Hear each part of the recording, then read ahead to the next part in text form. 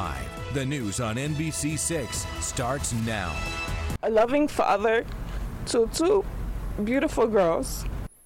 A sister remembering her brother 2 years after he was senselessly killed. He was killed in the parking lot outside of his apartment complex back in 2022. And now his family is sending a message hoping for better safety measures at apartment complexes.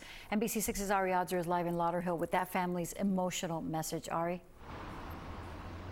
Well, Jackie, in the 2 years since Dimithry Remarais was gunned down in this parking lot here behind me, Lauderhill police arrested the three men they say committed that murder and carjacking that day. And his family filed a lawsuit against the management company alleging lax security and won a huge multi-million-dollar settlement. Now they're speaking out again with help from their lawyer, trying to make a bigger impact in this fight against gun violence. He adored his little girls. Dimithry Remarais was a doting father. His murder hit his family like a sledgehammer. Dimithry Remarais was a caring son, a protective brother,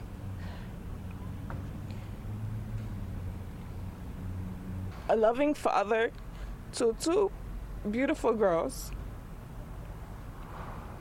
a comedic uncle, and a loyal friend. It was a random carjacking. They shot Dimithry to death in the parking lot of his home.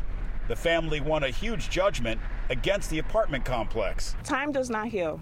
But faced the news media today with another calling. When the family discussed about doing a press conference, they said if we can just reach one property manager, if we could, it's just one apartment owner sees this news coverage and adds security and learns a lesson from it, it's all worth it. So we're hoping that with our case and with, and also the publicity of our brother's case, that it will somewhat push the owners to, rethink and revamp what they consider in terms of security, because you're putting people's lives at stake. Attorney Mike Haggard pointed out the state legislature is spending $1 billion to build low-income housing without requiring the builders to provide strong security.